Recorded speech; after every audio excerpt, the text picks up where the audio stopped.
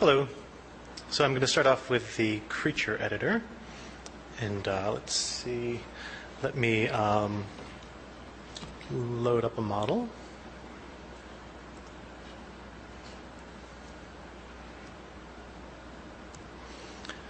So here's a creature just showing off a bunch of the different rig blocks. As Andrew said, the deforms here are animations that are being played back. So our artists authored these little animations and then hooked these animations up to handles. So for example, you can, as a player, scrub on this, and it curls or uncurls.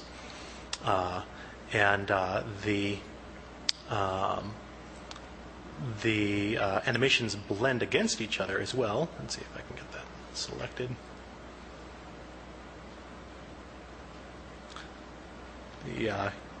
Having the same problem Shaolin did.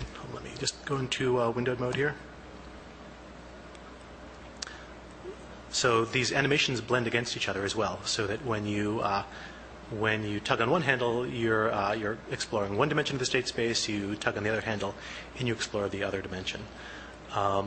Pretty much all of these parts deform in various ways. So we want to let the player express, a unique character out of all these parts, and we did our best to make the deforms sort of do interesting things, so that they'd be fun to play with, sort of interesting to pull.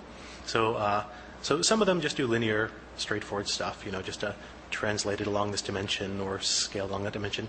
But others, will fatten things or thin things or curl them or uncurl them. And so the initial inspiration for this was, I was at an art gallery in New Mexico, and there was this big topiary dinosaur they had in this art gallery. It was about maybe a story tall, and the body of the dinosaur was made out of boxwood hedge, and the parts that gave the dinosaur definition, sort of the teeth and the claws and the spines and stuff like that, were all cast out of bronze. And I realized that for us, the skin of the surface here could be done with metaballs, and the things that give the creature definition could be, our cast bronze equivalents that are made by specific artists could be built in Maya. So that's a creature editor, and some of the rig blocks here.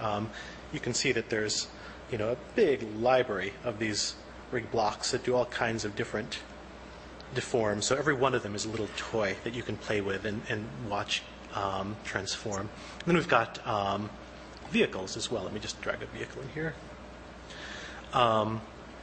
You saw the creatures. The creatures are rig blocks that are appended to the surface, that are basically glued onto this metaball surface. Vehicles and buildings, by contrast, are nothing but rig blocks. So all the parts here are rig blocks that are pinned and stacked and interacting with each other. So you can see here, this base chassis is a rig block, and the artist that authored it put in these deforms so you could make different sort of shapes out of it. The wings here are rig blocks, so you pull on this handle and the thing goes convex or concave, and pull on this one and it gets a little bit longer. Pull on this one, pulls it out. Let's see, we also are using our effect system, Swarm, the same system that's being used to texture creatures and sculpt the geology of planets, is also, well, you can also use it as an effect system.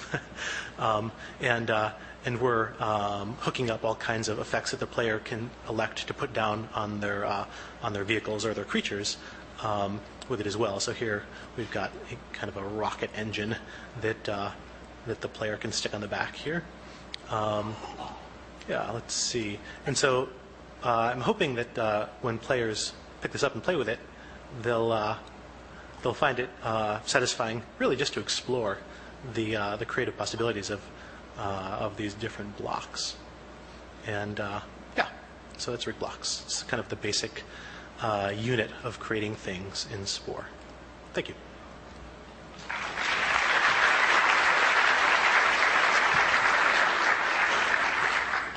Session.